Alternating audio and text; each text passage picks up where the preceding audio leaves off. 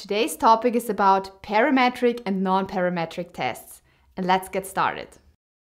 Why are you interested in this topic? You want to calculate a hypothesis test, but you don't know exactly what the difference is between a parametric and a non-parametric test. And you're wondering when to use which test. If you want to calculate a hypothesis test, you must first check the assumptions. One of the most common assumptions is that the data used must show a certain distribution, usually the normal distribution. Simplified, we could say that if your data is normally distributed, parametric tests are used. For example, the t-test, the ANOVA, or a Pearson correlation.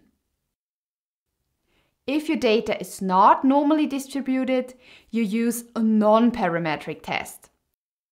For example, a Mann-Whitney test or a Spearman correlation. What about the other assumptions? Of course, you still have to check if there are further assumptions for the respective test. But in general, there are less assumptions for non-parametric tests than for parametric tests. So why then do we need parametric tests? Parametric tests are generally more powerful than non-parametric tests. What does that mean? Let's say you have formulated your null hypothesis, which is, for example, the salary of men and women does not differ. Whether the null hypothesis is rejected depends on the following things: on the difference in the salary and also on the sample size. In a parametric test, a smaller difference in the salary or a smaller sample is usually sufficient to reject the null hypothesis. So if possible, always use parametric tests. And now there are still two open topics. First, I'll show you what the most common parametric and non-parametric tests are, and then I will explain to you how you can easily calculate these tests online with DataTab. Usually, for the most common parametric tests, there is always a non-parametric counterpart. If you only have one sample, the parametric test is the simple t-test and the non-parametric test is the Wilcoxon test for one sample. If you have two dependent samples, on one side it is the paired t-test and on the other side it is the Wilcoxon test. If we look at independent samples, it's the unpaired t-test and the Mann-Whitney test. If you don't know exactly what dependent and independent samples are, just watch my video about it. You can find the link in the video description below.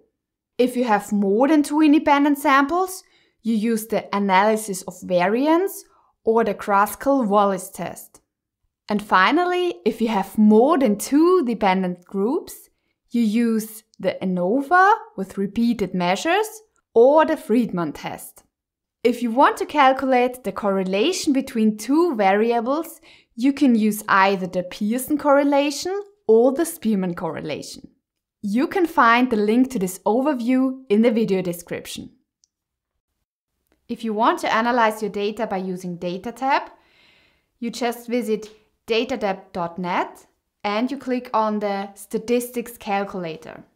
Then you can copy your data into this table and click on this tab which says t-test, chi-square test, ANOVA and so on.